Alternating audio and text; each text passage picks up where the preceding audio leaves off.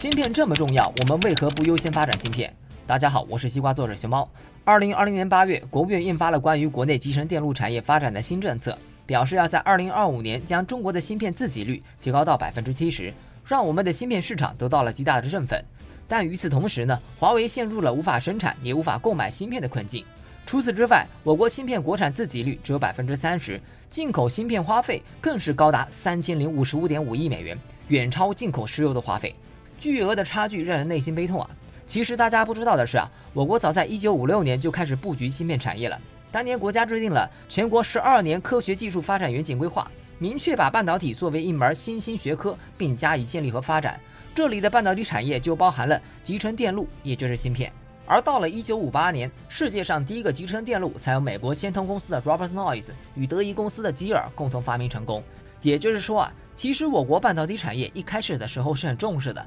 早就开始布局了。但是为何我们的芯片发展反而落后了？本着一市民建的理念，今天我们就来聊聊熊猫芯片第2期，为何我们芯片没有优先发展起来？这是我芯片系列的第2期。上一期我做了我们国家和华为对于芯片的决心，大家反响很热烈，所以第2期我会稍微对于芯片行业做一些反思。本意呢是想让大家都认识到一些客观差距。好了，废话不多说，按照惯例啊，为了方便大家理解，本猫会先解释一下芯片原理以及现状，然后再将视频内容分为芯片发展困境、芯片发展成果以及芯片的未来规划是什么，总共4个部分来进行科普。温馨提示，本期视频会将芯片原理和相关设备穿插到整个视频里，稍微硬核。如果有哪些不理解或者我讲解不到位的，可以在评论区交流一下。首先在解释一下我们芯片重视很早但发展很慢的原因之前，我们先来了解一下芯片行业现状。芯片和精密机床、精密化学号称工业的3大皇冠，而我们的主角芯片产业更是建立在精密机床和精密化学的基础之上。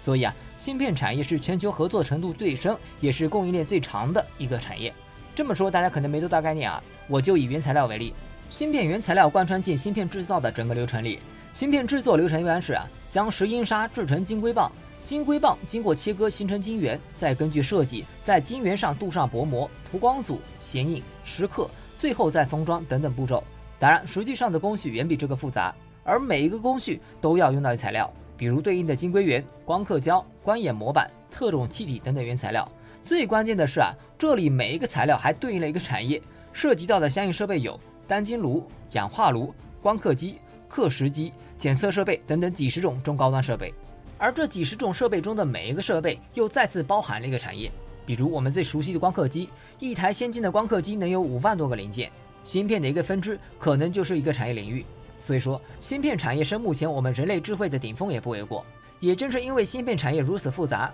可以说没有任何一个国家拥有完整独立并且高尖端的产业链，包括科技顶端的美国也不行。比如芯片生产流程中的 IC 制造方面，也就是芯片组装，美国前2的英特尔和郭罗方德都已经被台积电和三星远远甩在了身后，甚至未来很有可能也会被中芯国际甩开。你看，连美国都无法独立掌握芯片产业链，更何况是技术还算落后的我们。所以本来在某些方面落后并非是原罪，奈何别人硬要卡住我们前进的道路。也正是因为芯片产业如此庞大，才注定了我们始终无法突破被封锁的困境。那么在具体方面，我们曾经遇到的困境有哪些呢？又有什么解决方法呢？这里就要说到我们第2个部分了，芯片发展的困境。上面说了芯片产业复杂，我们在半导体实际发展过程中也遇到了很多主观或者客观的问题，比如本猫要说的第1个问题，重视不够。1956年，我们虽然将半导体产业纳入新科技发展范畴，但是由于半导体属于新兴行业，而我们还处于比较落后的阶段，在实际规划建设当中还存在认识不足，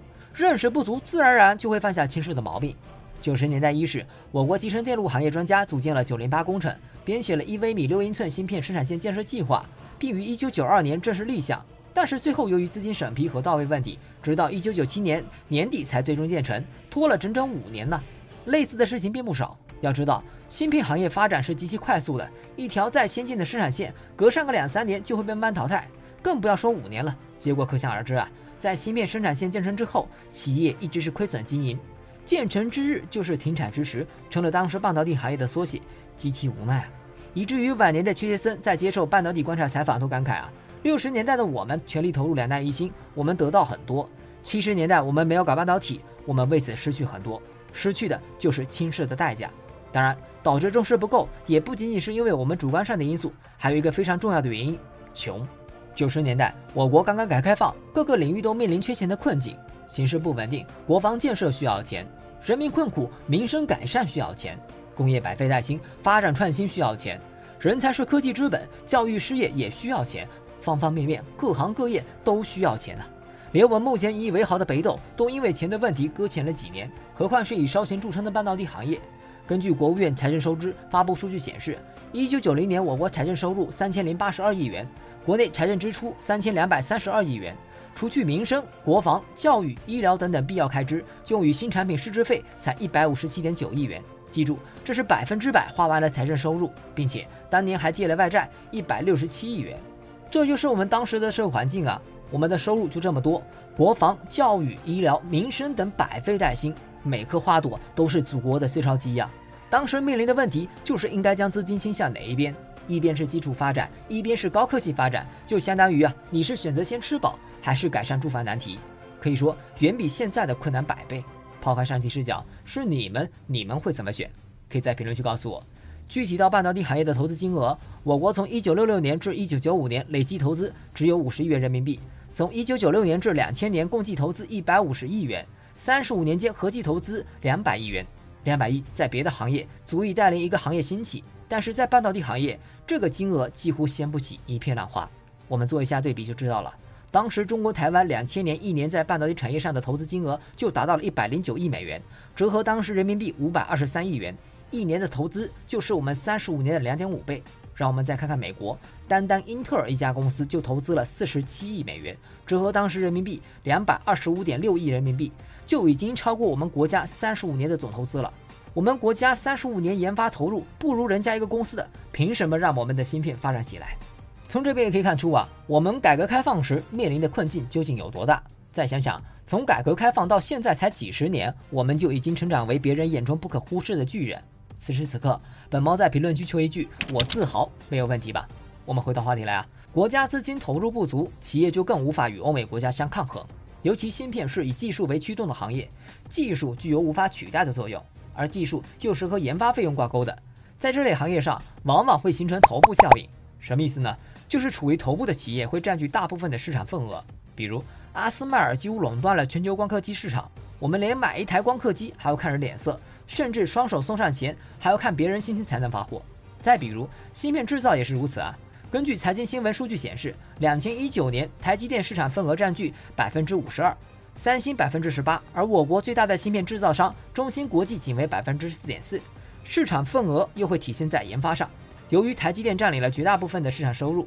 投入研发的就更多了。根据新思想报告台积电2019年研发投入就高达30亿美元，而中芯国际全年营收才31.6亿美元，研发投入比已经高达了22%，也才堪堪超过6亿。巨额的研发投入自然会筑起新的技术壁垒，而技术壁垒会帮助优势企业继续占领市场，挣了钱再次投入研发，如此循环，强者越强，弱者越弱，这就是头部效应。可以说我们是一步落后，步步落后。想要像其他行业那样追赶芯片技术并非易事我们除了缺钱，还要说到第三个困境：人才、技术、配套设备全方面落后，市场份额不足，研发投入少，就会带来技术落后、人才落后。技术落后我们就不说了，大家都懂但是人才落后需要认真反思一下，由于投入少，人才是很难留的，这就导致国家出大力气引进人才，往往会被留在研究室内，而不是让其到企业中发挥作用。但是半导体产业却是需要技术型人才带领的，比如20世纪50年代，黄坤、谢希德、林兰英的物理学家或半导体学家